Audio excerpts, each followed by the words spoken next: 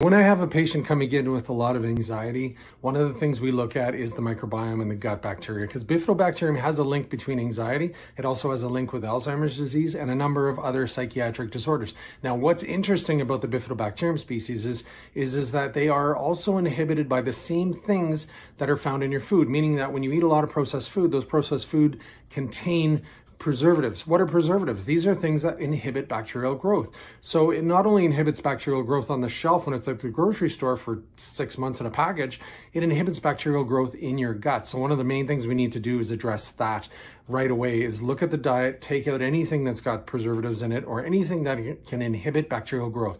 We also know a low fiber diet doesn't help out at all. We know that a diet low in vitamin C doesn't help.